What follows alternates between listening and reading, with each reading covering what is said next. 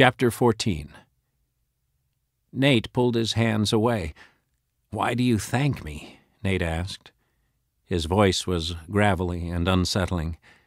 Maxine turned away, not sure how to take the sudden change in his voice. Nate reached up and turned her face back to him. "Tell me why you feel so compelled to thank me." She couldn't speak to him, not the way he was acting. Instead, she looked beyond him towards the wall where a vampire had smashed her body up against earlier. Her stomach was tied in knots. The vampire had meant to kill her. Nate caressed her cheek and turned her face up to his. "The vampires. You're thinking of the attack. They have smelled your blood. They will not give up until they feed on it. You will never be free from them again. They will continue to hunt you down." "They want to kill me," she murmured, but she knew he was speaking the truth, knew they would not give up until they had done just as he had said. Her problems had just gone from bad to worse. She flinched at the thought of it. She would need him to get out of this nightmare. "You have to save me," she added. "I can only promise to get you out of here."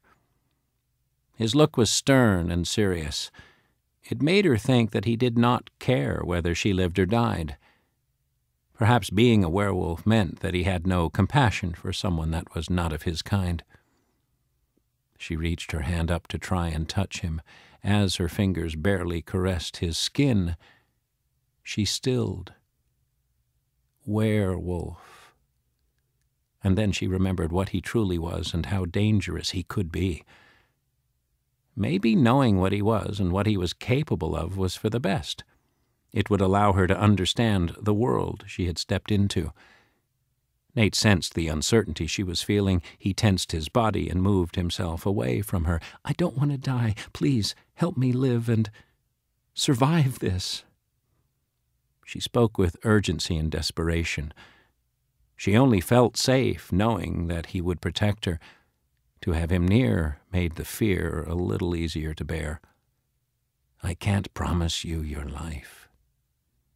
He stood and walked to the other side of the room. He cut himself off, emotionally and physically, from her, leaving Maxine lying on the cold, hard stone floor. Maxine felt naked and humiliated. She almost wished the room was engulfed in darkness again so that he could not see her. With nowhere to go, she embraced her arms around herself and held tight in some way, trying to find comfort. He looked down at her. "You thought that what happened earlier between us meant something, didn't you?" She tried to look anywhere else but at him. She realized how foolhardy her situation had become. Her body began to shake as self-remorse washed over her. She brought her arms in tighter around herself. "The vampire doesn't want to drain you. They want to turn you. They could have killed you any time they wanted to, but they didn't." Nate looked towards the catacomb tunnels and then back at her. "They won't let you go." "But you said that they wanted to kill me. Why did you not tell me what was really going on?"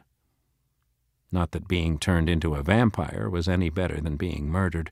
"Everything I told you was the truth. Does it matter if I said that they wanted to kill you or wanted your blood to add to their line? Either way you look at it, becoming a vampire is the same as becoming the walking dead," he replied.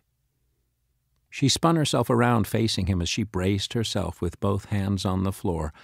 "How am I supposed to trust you when one second you protect me with your life and the next second you're telling me point blank that I'm about to die?" Nate walked over to the torch and picked it up.